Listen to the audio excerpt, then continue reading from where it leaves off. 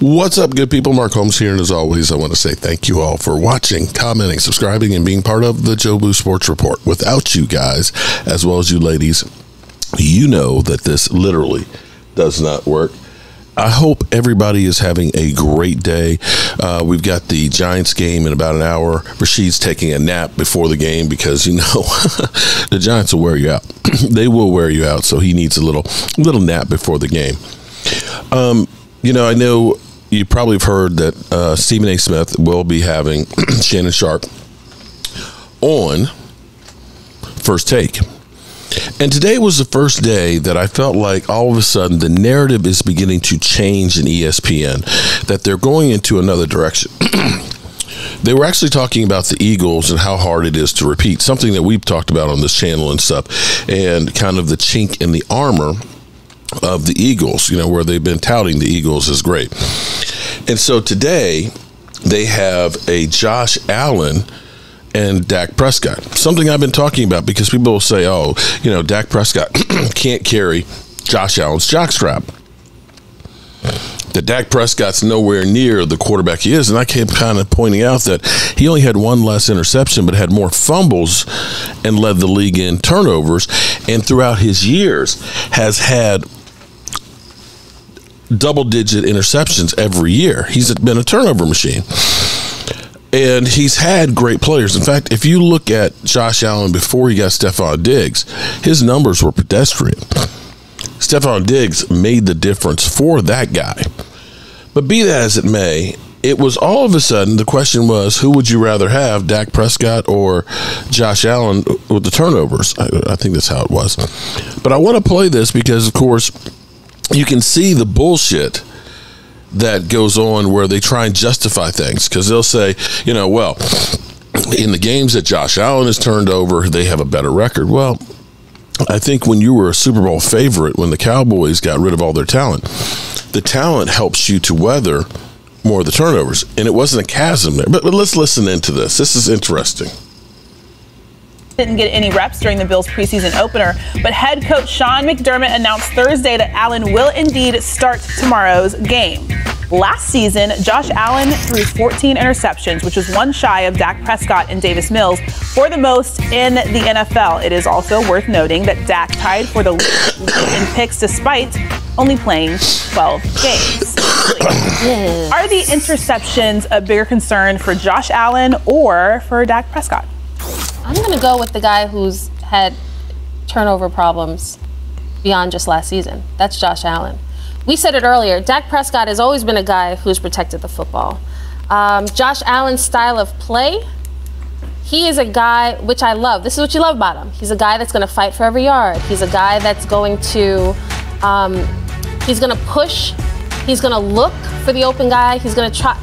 I've covered so many Bills games, and last year was alarming because, like, I watched in overtime him literally just throw the ball to Patrick Peterson against the Vikings to end the game, and it was sort of like, what is Josh seeing? I understand he was injured last year, but last year he's first, 19 turnovers. 2021, he was 5th in turnovers, 18. 2020, he was 8th in turnovers in the league with like 16.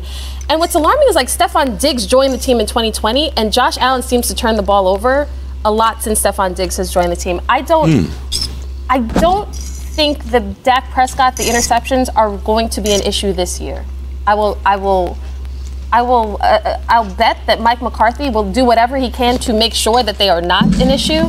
In Buffalo, though, so much of what makes them beautiful and special and dynamic and the team, it's all Josh Allen. Josh Allen understands, like, I'm going to force it. I'm going to do this. I know we have guys. I trust my guys. And Bart, I don't know, fix your face, birthday boy. Here we go. You know what I'm saying? It's true. Haterade time. Josh Allen will do the Patrick Mahomes thing, but with not as great success.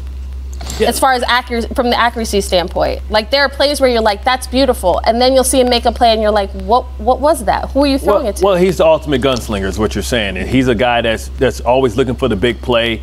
He's a guy that's going to fight to stay up. He's a guy that's going to make those off-schedule plays. But, you know, I think they need that, right? Because he's such a big part of their scheme. But from all the reports that's coming out of Dallas camp, Dak is pushing the ball down the field. That's what you don't want to hear. They go out and they go get Brandon Cooks, who's a vertical threat. That means that they're going to throw the ball, more, and maybe what they're trying to do is run the ball late to kind of salt the game away. But I think Dak, and you don't pay a quarterback as much money as you pay Dak, and don't allow him to be able to have free reign. And they're saying they're going to allow him to have free reign. You hear Diggs, right? He's throwing interceptions in camp already. Diggs is teasing him. To be fair, Lamar Jackson, Aaron Rodgers, everyone's throwing it. That's what you do. It's camp. It's the time to do it. But what I'm saying is he's been more aggressive in pushing the ball down the field, trying to get easy scores. And I think that's going to be his Achilles heel. It's not that Dak had, more interceptions than he had before. It was the type of interception. It was the decision making that he made. A lot of them were off of bad throws. A lot of his receivers weren't getting separation. A lot of them were off of them. But a lot of them he was throwing. But a lot of them he was throwing directly to the opposing defense. A lot of them not being on the same page. So I think it's that. I feel like he's going to put more on his shoulders. He understands what it is, right? The Dallas Cowboys have been a team that has underachieved more than any other team in football since Dak has been there. He's hearing what they're saying about the fact that they're not, they haven't really won any playoff games. I'm sorry. They did beat the Seattle Seahawks, and they did beat Tampa Bay. And his playoff record is the same as Tony Romo's. So this is where you get half-truths.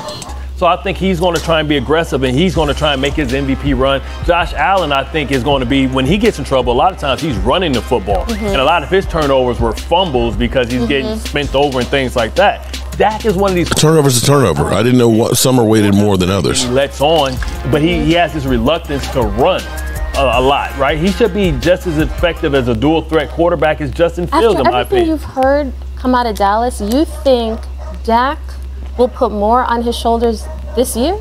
He has to. He's playing for his job. Will he be allowed to? No, listen, he understands. The reality is that contract was a 2-year contract, and he understands he's fighting for an extension. Yes, he still needs to get and if they get rid of the quarterback, they damn sure getting rid of the coach, so they're going to be starting all over again.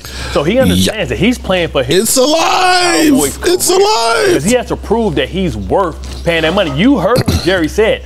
We got to pay a lot of young people. Michael Parsons is up for a contract. Guess what? Are they going to pay Dak Prescott and Jerry found the money to pay my cousin Zach Martin. But he found the money somewhere. Their money's always there. You can always find it. But if they fall short, will Dak be worthy? Because the narrative is he can't win the big one. It's a contract year for Dak. That certainly plays into this. I remind you that Josh Allen lost the same weekend that the Cowboys did. At home, when the Cowboys had to play Monday night and then go on the road and play in San Francisco. So this is funny. At least we're finally getting somebody that's kind of saying, Josh Allen has got a turnover problem too. But they dismiss that. So it is what it is. All right, good people. We are 50 minutes away from kickoff of the New York Stinking Giants and our live stream.